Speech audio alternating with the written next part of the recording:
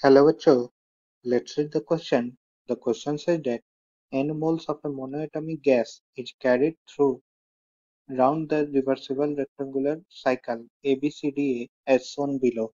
The temperature at A is T naught. Then find the thermodynamic efficiency of the cycle. So we'll solve this question. First of all, we'll see what will be the key concept used in the question. The key concept used in the question will be efficiency of a cycle neta is equal to 1 minus T lower by T higher. अब हम देखेंगे at A 2 P naught V naught is equal to NR T naught,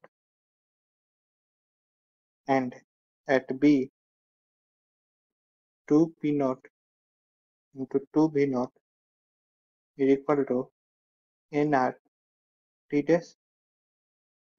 तो यहाँ से हमारे पास T dash is equal to 2 T naught आ रहा है. Therefore T higher is coming as 2 T naught, and हमारे पास T lower जो है that is T naught. ये हमें given है. So efficiency of the cycle neta will be equal to 1 minus T naught upon 2 T naught, which will be equal to 1 minus 1 by 2, that is 0.5, which is equal to 50%. So efficiency of the cycle will be 50%. Hope you all understood it well. Best of luck.